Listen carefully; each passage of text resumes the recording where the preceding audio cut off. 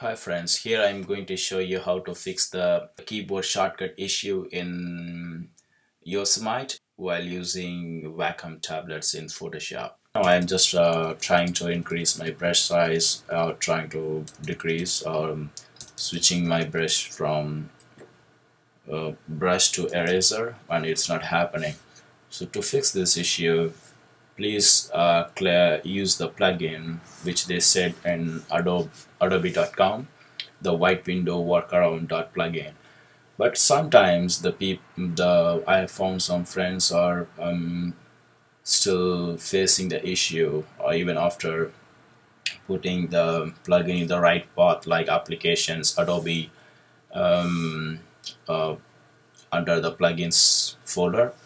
So to the main reason is, even I also faced the same problem.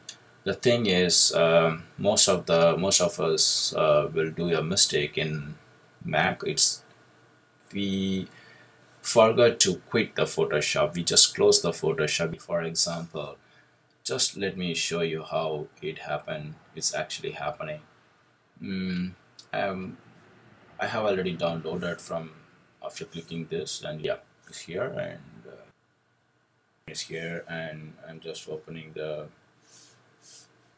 new folder where I can find the Photoshop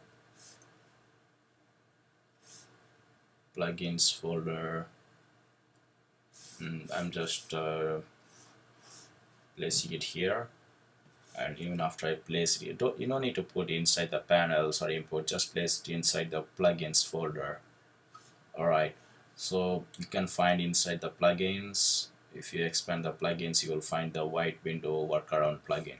So once you place it there, what normally the people do is they close it here, right? When they open it again, they do some sketches and they try to increase. Right now I'm trying, actually.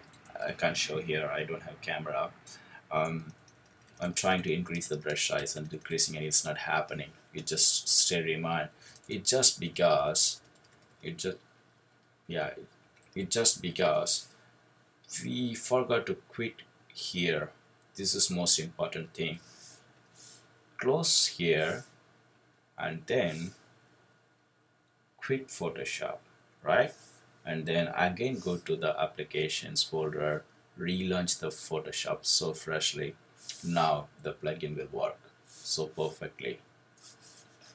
Stroke, I'm increasing, decreasing, changing into picker to eraser, and everything is happening so perfect. It's just my background is red, that's why it's showing red. So yeah, so that's what you have to do.